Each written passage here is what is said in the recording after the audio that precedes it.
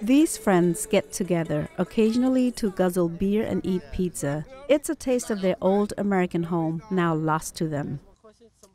They moved to the United States as refugees, some while just babies, and spent most of their lives there. But after falling into gangs and crime, they were deported back to Cambodia, a country many of them barely knew. Their tattoos set them apart from the crowd. Really, our mind is Americanized. You get what I'm saying? To come here is a whole different atmosphere, whole different attitude. You know what I mean? It's hard to adjust.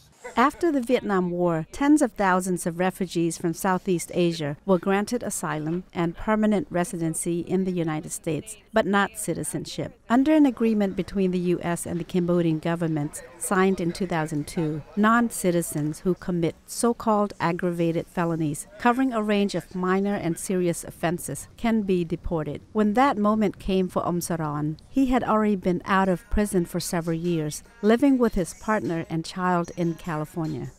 When they hold me, they took me on a bus and took me to the holding tank and sent me off to Cambodia. No, they didn't tell my family or nothing. Nothing.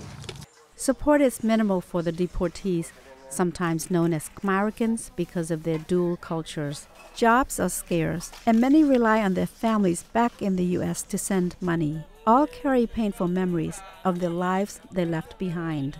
What I'm trying to do is forget, because I know this is permanent.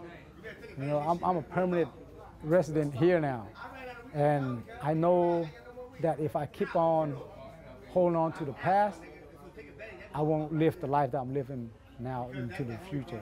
More than 500 people have been sent back since the agreement was signed. Cambodian authorities have said they want to revise the deal, but for now, the Khmerican deportees are resigned to living their lives and feeling like foreigners in their land.